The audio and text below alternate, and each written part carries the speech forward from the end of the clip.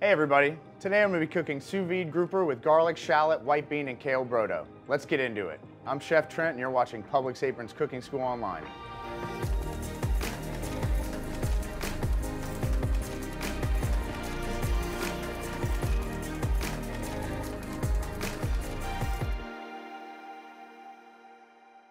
We're going to start with our sous vide fish.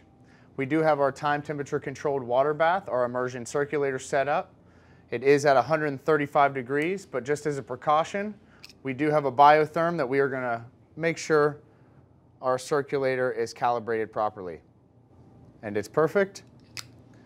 And we will now season our fish. Season from up high. Nice even distribution of salt and also pepper. And we will start with placing our protein into our cooking vessel. Gently place our grouper in the bag with moderate spacing in between each piece.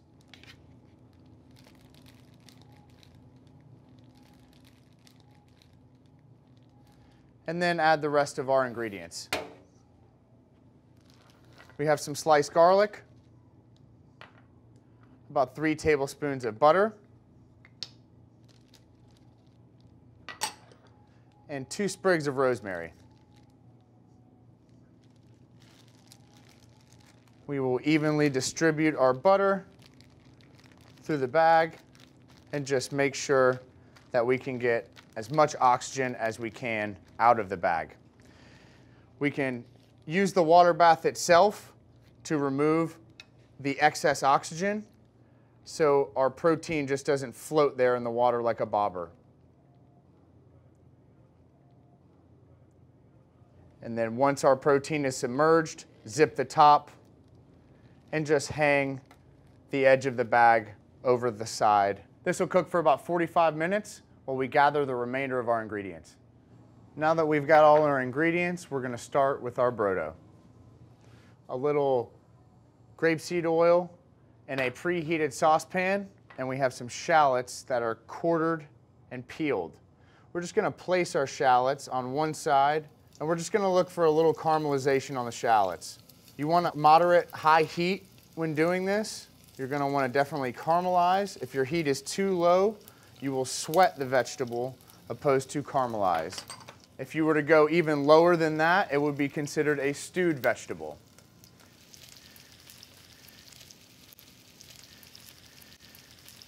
Now that we have our shallot petals caramelized, we are going to add northern white beans and some garlic.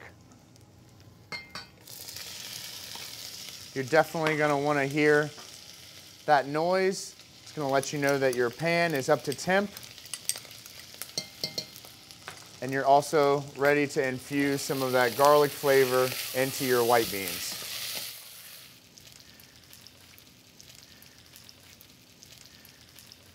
We've cooked these beans and garlic for about 2 to 3 more minutes. And now we're going to deglaze the bottom of the pan with some white wine. This is a nice Chardonnay.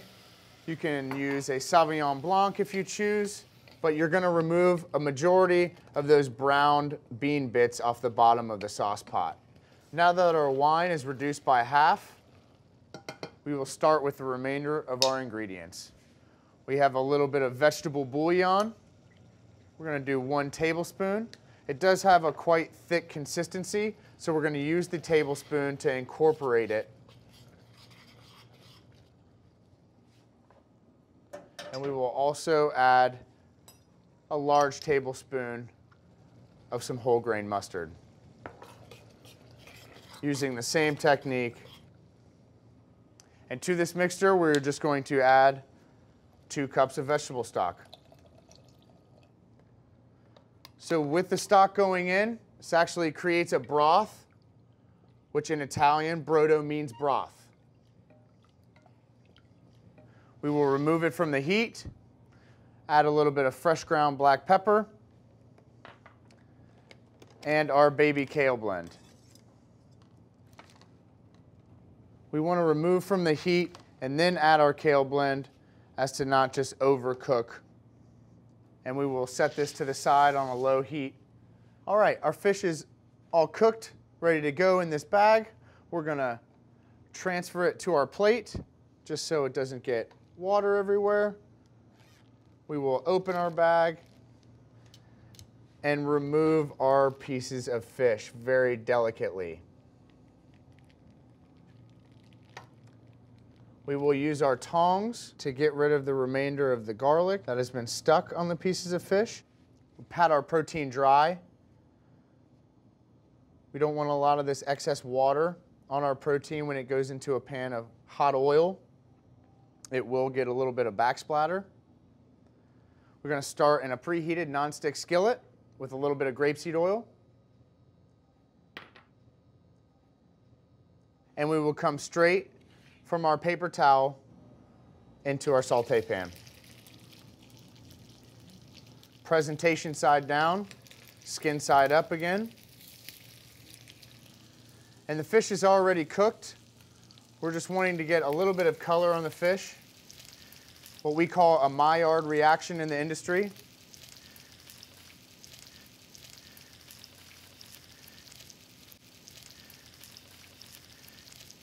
We will plate our brodo.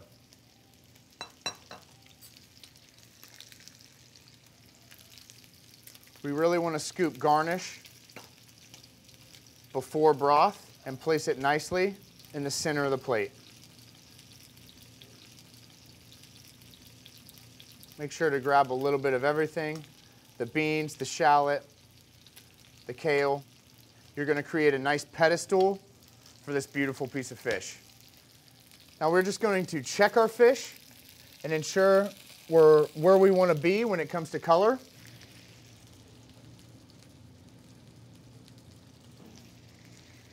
And now a taste.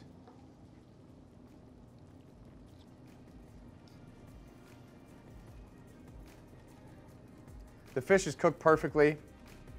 There's a crisp crust on the very top side of the fish, and then everything below that is extremely tender. The shallots just melt, and the broth really brings everything together. There's just so much you can do with an immersion circulator in this great cooking method. And this fantastic grouper recipe is a great place to start. Use the link below to download the full recipe, and don't forget to hit subscribe to watch other Aprons Cooking School videos and find more great content from Publix. See you next time.